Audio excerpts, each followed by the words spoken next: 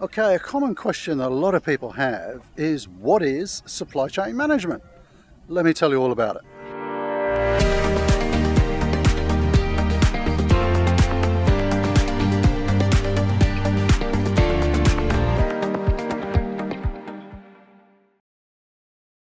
Hi, this is Rob O'Byrne from Supply Chain Secrets, and a lot of people who are thinking of getting into supply chain or maybe thinking of studying supply chain kind of wonder what it is. So there'll be some more detailed videos on the channel here, but I thought I'd introduce you with some very simple concepts into what supply chain management is all about.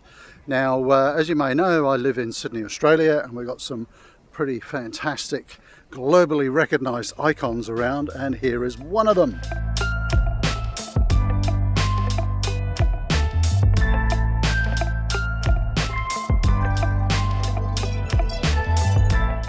The Sydney Opera House. Now, why am I showing you the Sydney Opera House when we're talking about supply chain? Well, you'll often hear a definition of supply chain that's pretty good. It's all about getting the right product in the right place at the right time. It's a very simple definition of supply chain. I'd kind of add in there at the right quality and the right cost as well. But supply chain is all around us, and that's what makes it such a fascinating topic. So just think about the Sydney Opera House for a moment. Sure, it's an iconic performing arts centre, but there's about 7 or 8 restaurant outlets as well, and cafes. Think for a moment about how all the products actually get in front of the customers on the tables, all of the resupply, who does the ordering for all of the food and beverages, where do they stock it all?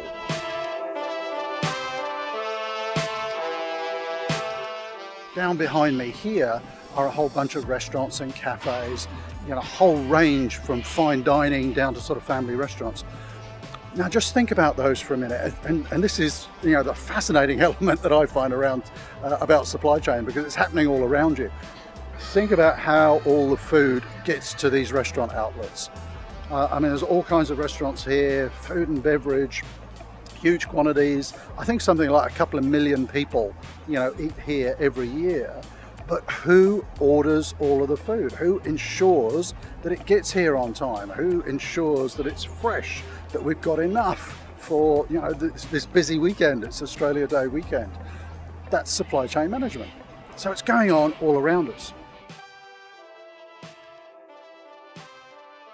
Okay, so here's another example of supply chain management in action.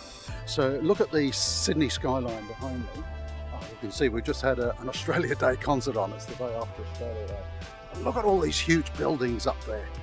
I mean, they're going up to 50, 70 levels. What do all those buildings have? Think about it. Lifts, elevators. That's another element where supply chain management is critical. Think about installing new elevators there. Who do you think orders all of the different components to install an elevator? Who do you think orders and manages all of the spare parts to keep them running? Everybody's got elevators. We've got all these huge buildings up here. We've got shopping centers. Elevators break down, escalators break down. Someone's got to manage all of those spare parts to make sure that that equipment is fixed as quickly as possible. And that is supply chain management.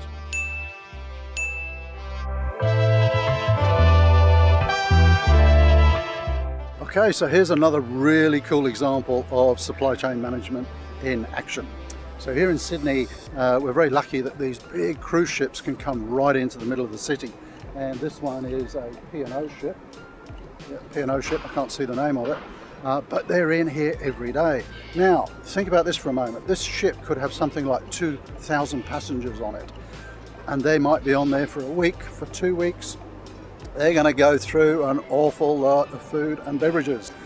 Now, the really interesting thing about cruise ships is that you can't kind of get deliveries of food and beverage when you're out in the ocean. You have to take it all with you. So imagine that you've got to plan the menus for 2 weeks for all of these 2,000 passengers. You've then got to order all of that product. You've got to make sure it's all loaded onto the ship in the right place, in the right temperature compartments and so on. And you know, the really tricky thing is that that ship is only in port for a few hours. Now, I don't know whether you can see it on the video, but there's some small loading doors on the sides, and everything has to go into those loading doors just in a period of a few hours. You've got to take off all the waste, you've got to put on all the new food and beverage, you've got to get the departing passengers off and all their luggage, you've got to get the new passengers on and all their luggage. That is a mammoth supply chain task. So again, supply chain management and logistics is happening all around us. It is such a fascinating field to work in.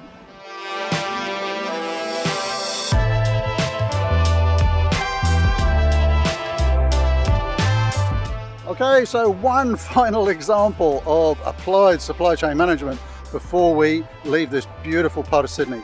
Now, I'm not sure whether you can see up on the bridge there, on Sydney Harbour Bridge, but as I'm talking, you might see some buses going over the bridge. There are train lines going over the bridge. Again, a huge supply chain management operation going on there, managing all of the spare parts to keep that critical infrastructure going, keeping people coming in and out of the city.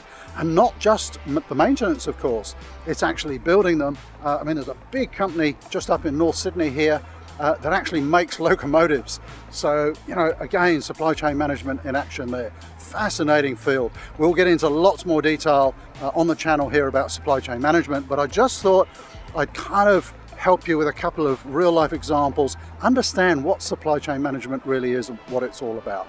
Don't forget, before you go, hit the subscribe button, then you'll get notified about lots of other videos that are coming up, sharing some great tips that I actually utilize with my consulting clients all over the world. So thank you for spending time with us. Do comment below if there's any particular topics you want to hear. Before you go, hit the subscribe button. See you soon.